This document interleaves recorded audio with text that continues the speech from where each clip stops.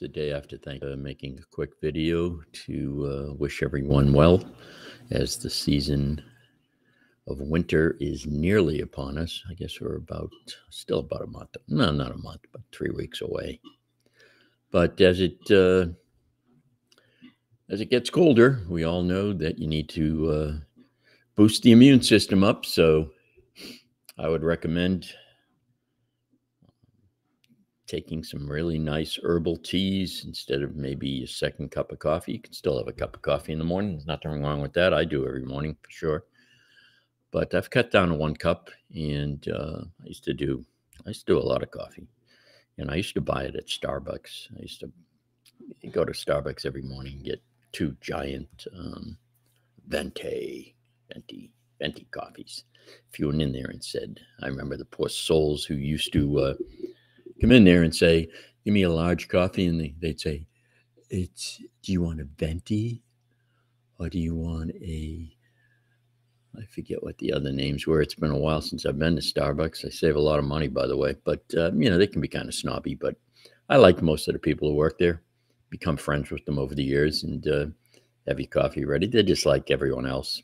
No different than the Dunkin' Donuts people, only they usually have a master's degree from some university where they majored in theater or women's studies or gender something or other, or climate change, some useless major that they'll never find a job in. And if they do find a job in, they'll make less than they do as a barista. But that's their business. And I must say, they always treated me well. So I got no problem with them, and I hope they've done well.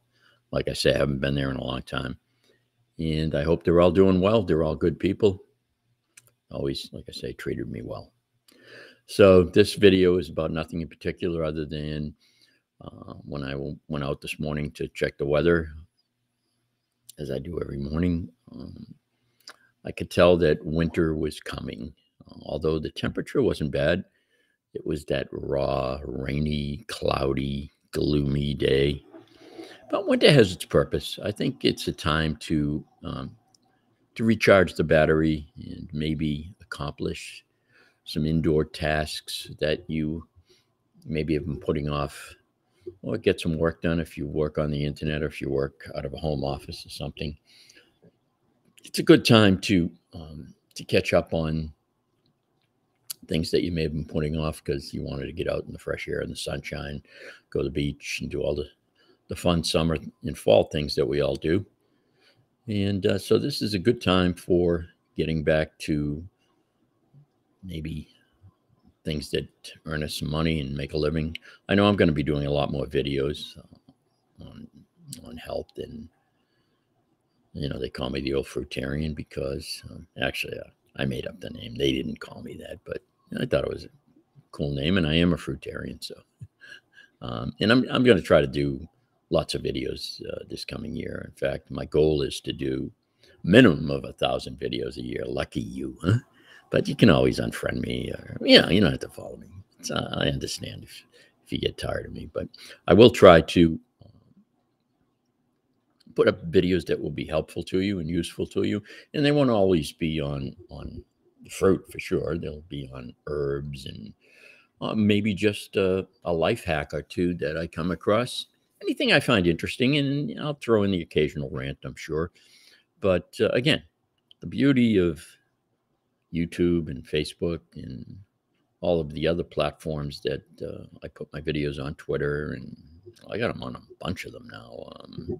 I'm even on that, what the heck's it called? I'm on BitChute. I'm on a lot of different platforms. So it's what other ones am I on? There's one, can't remember the name of it, but I'm on like 5 or 6. I'm on LinkedIn. Anyway, there's so many platforms you can host your videos on now.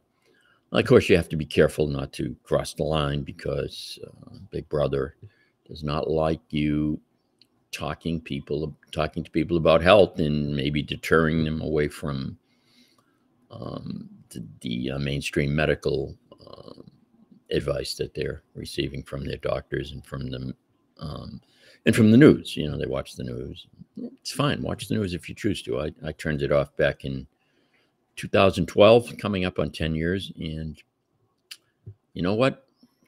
I don't think it's affected my life at all, not knowing that certain trials are going on, or somebody shot someone in Wisconsin or ran them over with a bus or a van or a car. All of it's sad, I'm sure, but this stuff happens every day. People get hit by cars every day in Massachusetts, where I live. And if the news put those stories on the news and followed their trials, then we might as well just have the legal network. And so, in my opinion, it's all the mainstream media is in on it. Okay, they want to make you afraid, and they want to divert your attention from more important things. There are a lot more important things. If you're going to be following events on the news, then there are far more important ones you should be following, and maybe even doing a little work to maybe change the way the politicians are running the society. But again, we'll save that for a rant for another day.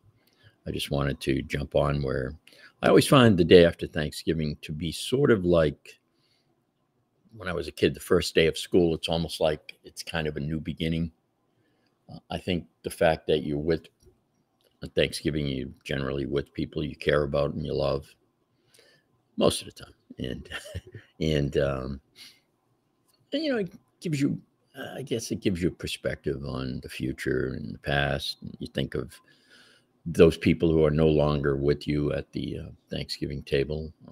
In my case, my parents and my mother-in-law, and people that have passed on and are no longer with us, that made Thanksgiving very, very special. And you don't realize it. It's the old saying, until they're gone, but it's true. It's another one of those old sayings that are true. And so, take advantage of the people you have around that table if you still have them, and don't take them for granted. Yesterday, we were over in my daughter and son-in-law's house, which is right down the street from where I live, as we go every year for the last, I don't know, since we've been up here, about 6 years, I guess. And it has, it's evolved into a tradition.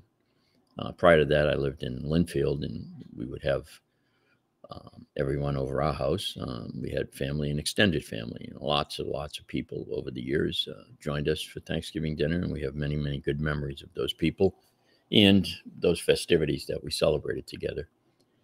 But you make new festivities, new memories. Now that I have a granddaughter, it's just been very special to, and it's kind of taken away the sadness of some of the memories, because people that you love very much are no longer here, your parents or whatever.